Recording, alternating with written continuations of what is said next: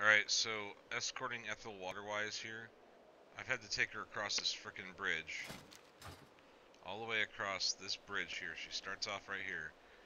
And in order to escort her, you have to be in front of her. Then she'll move forward until she can't see you.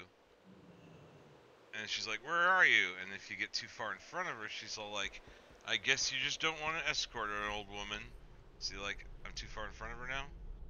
Slow down, heifer. Now she sees you. And then, so you have to, like, go slowly in front of her. Oh, I can't see you. Now she'll go.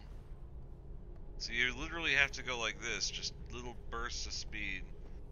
Or you can just turn on walking, you know? But yeah, this was cancer.